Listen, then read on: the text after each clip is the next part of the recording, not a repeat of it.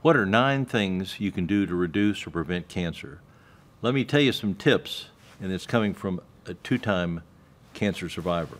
When I was in medical school, I had a cancer, got radiation therapy. 17 years later, I was on staff at Mayo Clinic, got lung metastases. This time, I was married with 3 kids, the smallest 2 years old. So I decided then and there I didn't want to ever have cancer again, and what could I do to prevent it? Let me tell you what'll work. None of us want to have cancer, and we all want to do all we can to avoid it. So what things can you do? Well, nutrition is very important. Eating more fruits, vegetables, legumes, very helpful. Organic may actually be better to reduce cancers because you avoid the chemicals.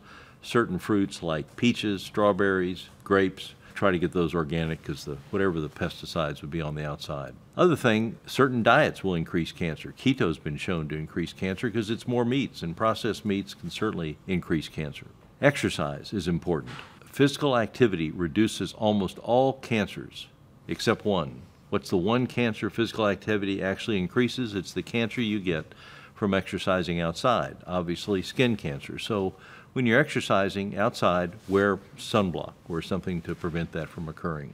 What else can you do? Well, obviously smoking increases cancer. Alcohol, more than maybe a drink a day, will increase risk of GI cancer, mouth, all the way down to your bladder will increase that cancer. So take it easy on that. There's no evidence that sleep will affect cancer or stress necessarily. Weight does increase cancer. Obesity, people have more gut cancer, more breast cancer in women. What other things can you do?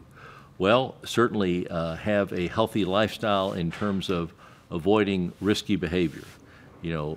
Safe sex, don't share needles, things like that.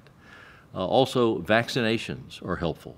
There are certain viruses we get, Epstein-Barr virus, other viruses that the standard immunizations we get reduces the chance of getting that infection from the virus and the cancer that occurs with it, like some of the cancers in hepatitis in the liver.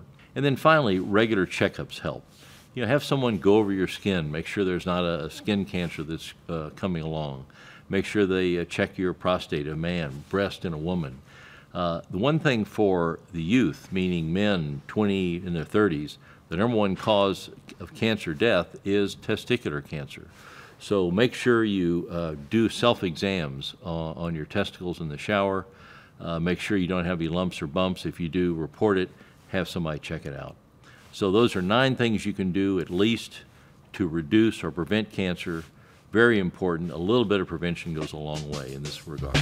Well, I'm Dr. Steve Kopecky, a preventive cardiologist at Mayo Clinic, and after surviving 2 bouts of cancer, I tried to find out what types of behaviors people could adopt to avoid disease, avoid illness, and live a long life. To learn more about this topic and so much more, check out my book, Live Younger Longer, written by me, Dr. Stephen Kopecky.